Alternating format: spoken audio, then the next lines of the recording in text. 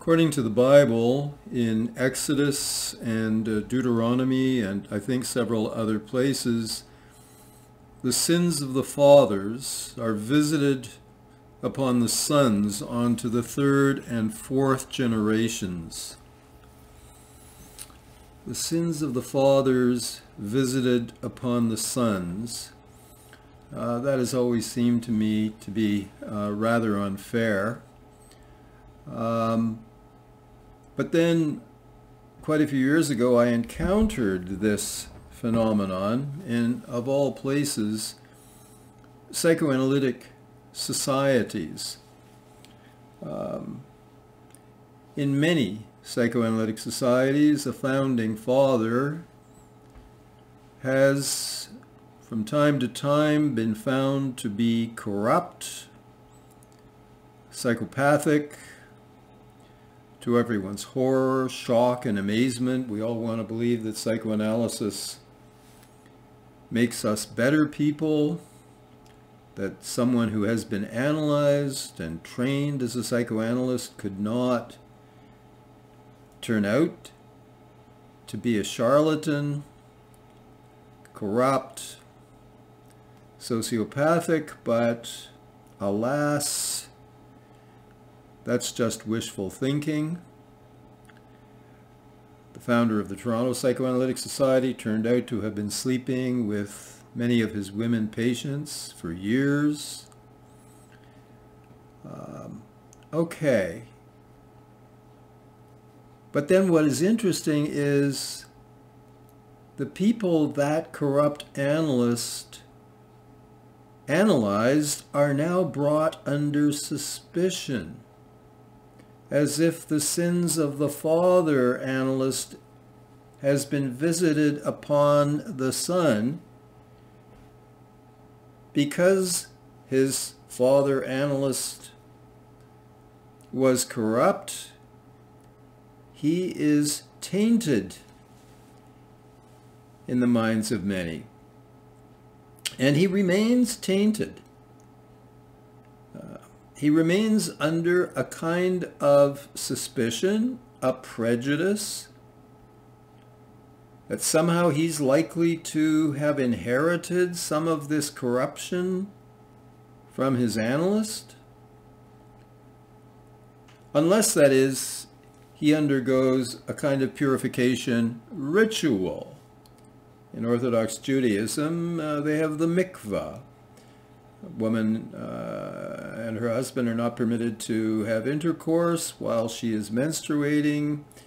When her menstruation ends, she goes through a ritual bath, and only after that purification can marital intercourse resume. Okay, in psychoanalytic societies, the analyst who was analyzed by an analyst who turned out to be corrupt has to go through the ritual purification of a second analysis, conducted by an analyst who has not yet been shown to be corrupt. I'm not suggesting all analysts are corrupt, but in any case, the analyst now under suspicion has to find an analyst in good standing and go into another analysis to purify himself of the suspicion that he has been corrupted, contaminated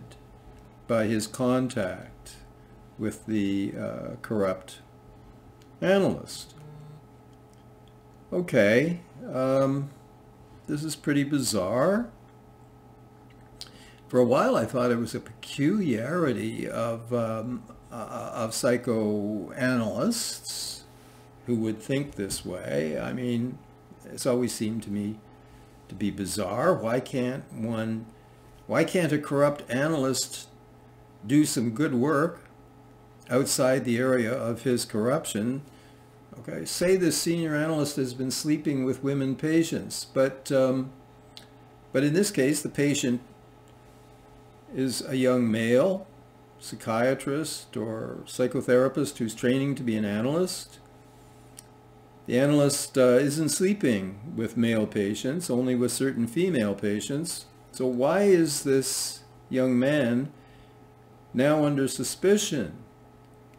I guess the idea is that the corruption is somehow contagious, that in identifying with one's analyst, one will somehow unconsciously have identified with that analyst's area of corruption. The analyst has turned out to have defective superego, and I would say conscience functioning, and somehow the idea is that his patient has somehow inherited this superego and conscience defect, and will be suspected of having inherited it until he purifies himself with the second analysis. Okay, I thought it was sort of peculiar to psychoanalysis, and then increasingly I've come to recognize that of course it is not peculiar to psychoanalysis. Most people think this way.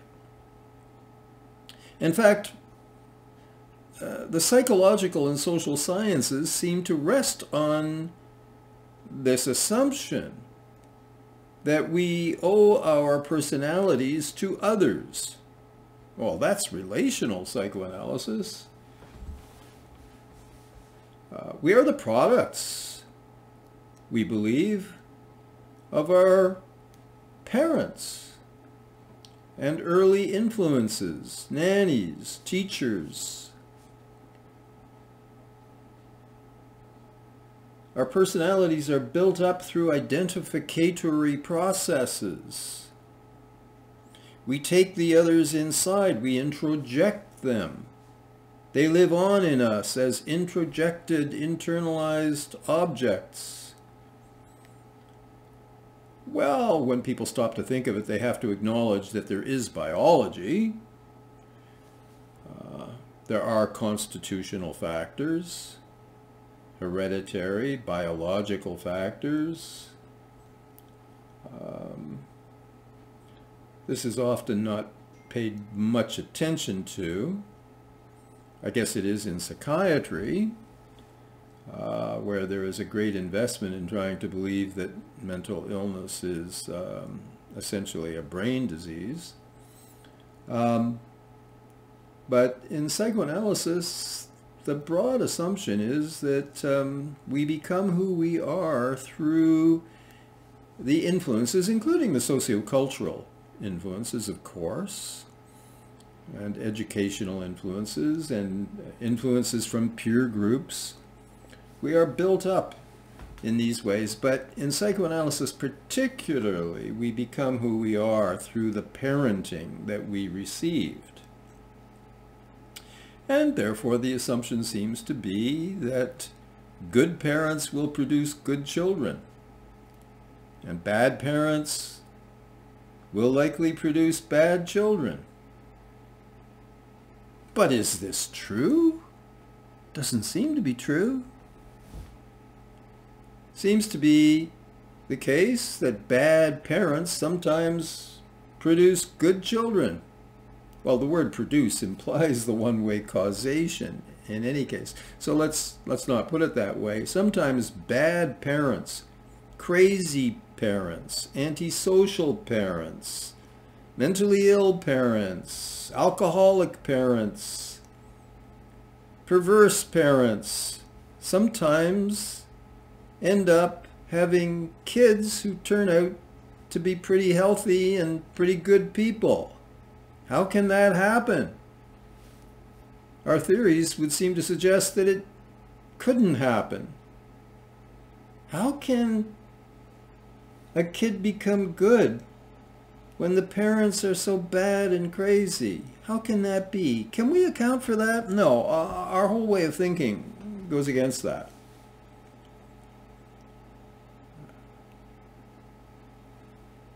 Good parents sometimes have bad kids. Bad parents sometimes have good kids. But here we have a case in psychoanalysis where a bad analyst, well, that means his analysands are going to be bad. are going to likely be bad. Maybe they'll be bad. Well, we better put them through a purification ritual. So I think we need to do some rethinking here. All of this causal explanation, as if the child is simply clay to be shaped by especially the parental forces that it is exposed to, as if there are no other factors, as if there are no mysteries, and certainly as if there is no free will and responsibility, as if there is no choice. Some people make bad choices. They wind up in a bad place. Are the parents responsible for those choices? Some people make good choices. They wind up in a good place despite all of the bad influences stemming from their families. Okay, the existential psychoanalysts try to bring free will into the picture to a degree, but most psychoanalytic thinking has resisted this. Freud himself was a complete determinist. He spoke of the illusion of free will. And yet, on the other hand, he talked about the goal of therapy as freeing us from our inhibitions, symptoms, and anxiety. But he doesn't believe in freedom. But nevertheless, the therapy is intended to free us. Bit of a contradiction there that Freud never managed to resolve. Anyway, let's bring freedom into the picture. Let's bring biology into the picture. Let's bring constitutional factors into the picture. Let's recognize how oversimplified and one-sided our thinking has been, resulting in these bizarre aberrations where a young analyst's career can be negatively impacted because of the sins of his analyst. The sins of the fathers will be visited upon the sons onto the third or fourth generation. I think we need to grow up.